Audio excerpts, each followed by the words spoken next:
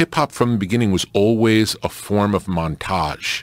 It was finding things and making something new out of it. It wasn't finding things to make it sound like it sounded. It was finding something and changing it into something new. That's what was exciting about it. And this montage process is the basis of hip hop. And up until the time of It's Yours, we didn't really hear it on the records because people still were making records using traditional methods, non-hip hop methods. Oh my goodness. So much to be said in that one chunk right there. I'm going to start with this, the one phrase he said here, where it was always hip hop was always about finding things and making something new out of them. And when you take that in a kingdom perspective, I mean, that's what Jesus came to do. He came to find us and to make us into new creations. So that right there, there's that mirroring of the wisdom that it took, the partnership of man with God to enunciate a new sound upon the earth that would capture a generation.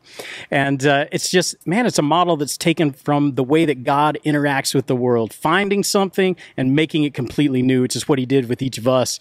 But let's talk a little bit about the music portion first. And so, man, what do you see in this? What Rick was talking about, what really jumped out to you as he was kind of laying out the process of what it looked like for him to have the boldness and the courage to say, hey, I'm going to do something that's never been done before. Take two genres that most of humanity couldn't see any place for synergy and connection and put it together, man, that just blew up. I mean, it's totally clear to me. I see him as like a prophet and a visionary. You know, he was given a vision. He was given something that he saw that other people couldn't see. And what is the job of a prophet and a visionary? They have to come and educate. And so he was frustrated, but he had to come and educate the people to get them to see the vision that he was seeing and where the music was going. And it was a big job. It's a frustrating job because, you know, it's right here. It's right. Can't you see it? Can't you? It's his music, you know, but he had to educate people because they were, to a lot of people, they were talking. Yeah. You know, they were talking in time, in rhythm. So it wasn't music to them, you know.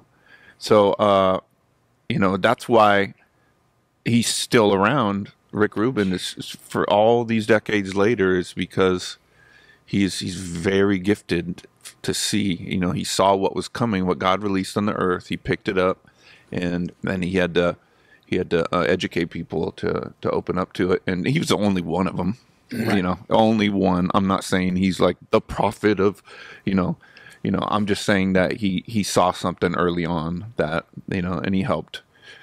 Yeah. Probably a lot of white people.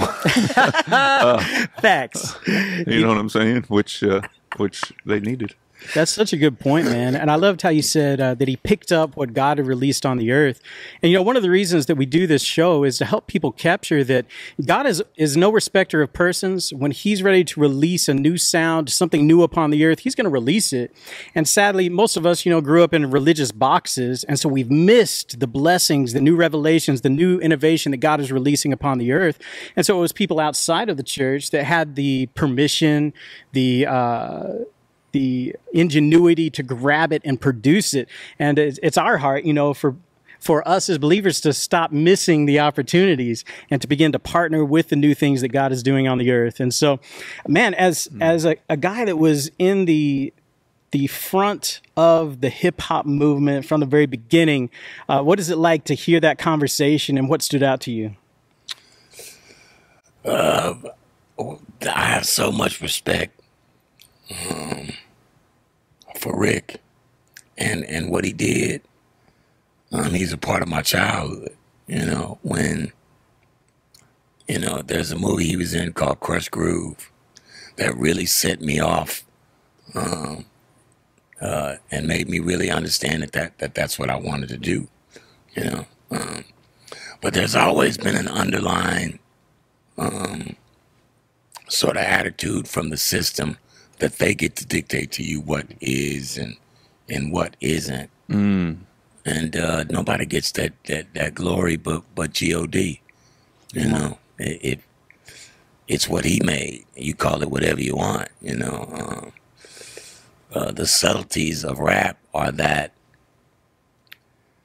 when you're rapping, there are notes within those bars that you must hit in order to establish a journey within the record.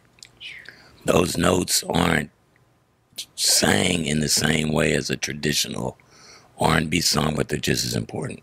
Come on. Yes. And so for anybody to tell you what it isn't just means that they don't know what it is. But Rick was super important with songs like Walk This Way in helping Yeah. communities come together and understand the possibilities behind the music.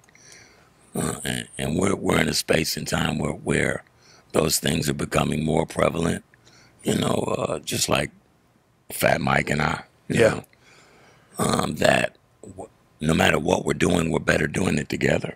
Come on. And so, and this system, the one that we've been attached to for so long, has been guiding all the sheep a certain way that we need to really kind of wake up and understand that we can only be what's really possible together, and quit looking at it as it's our journey or you guys' journey. It's just all one journey, and we're trying to figure out how to incorporate that so that we all can be happy and live and love and prosper and glorify God's name. That's what it's all about, right? Let's go, man. Sounds like the gospel to me, man. Hey.